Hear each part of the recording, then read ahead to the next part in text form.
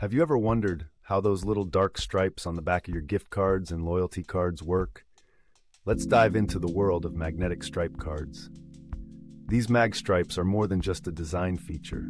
They're the lifeblood of transactions at your favorite stores.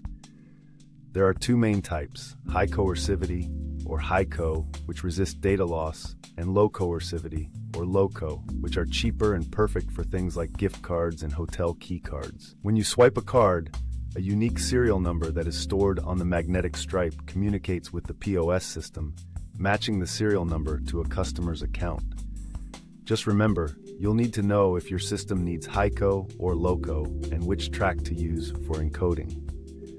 Also, best practice is to ask that the serial number be printed onto the card's surface so the customer's account number can be typed into the POS system should a magnetic stripe card reader fail. Our knowledgeable account managers can walk you through every step of the process.